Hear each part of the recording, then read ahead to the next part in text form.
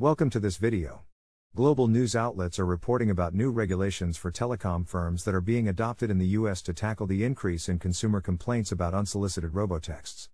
According to these regulations, phone companies must block text messages coming from shady sources, including numbers that seem to be invalid, unallocated, or underused.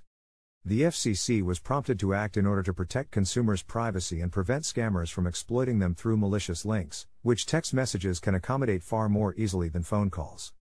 Companies are now being required to block text messages from phone numbers that declare that they never text or that have been designated by the government as non-texting numbers.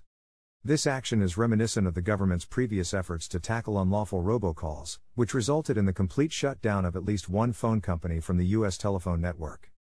However, it appears this effort has been counteracted with a recent surge in scam and spam text messages, with more than 18,000 consumer complaints being filed with the FCC last year.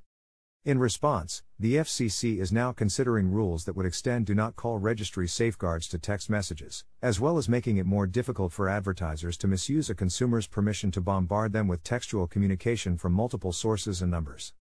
The FCC chairwoman, Jessica Rosenworcel, issued a statement on the matter saying, "Scam artists have found that sending us messages about a package you never ordered or a payment that never went through along with a link to a shady website is a quick and easy way to get us to engage on our devices and fall prey to fraud."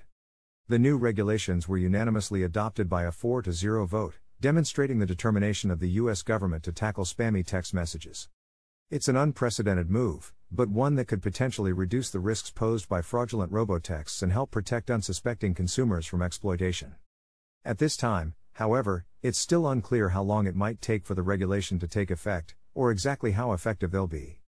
The response from businesses and consumers is also yet to be uncovered. The FCC is seeking input from companies and individuals alike, so if you've got some thoughts on the matter, now's the time to make your voice heard. In the end, it's ultimately up to telecom firms and the government to stop this menace, but we as consumers should all contribute in our own individual way. Check out the latest information and news on the matter, and don't forget to sign up to a reliable tech newsletter so you can stay up to date with the latest regarding these new regulations, and get all the top news, opinion, features and guidance your business needs to succeed. Thanks for watching.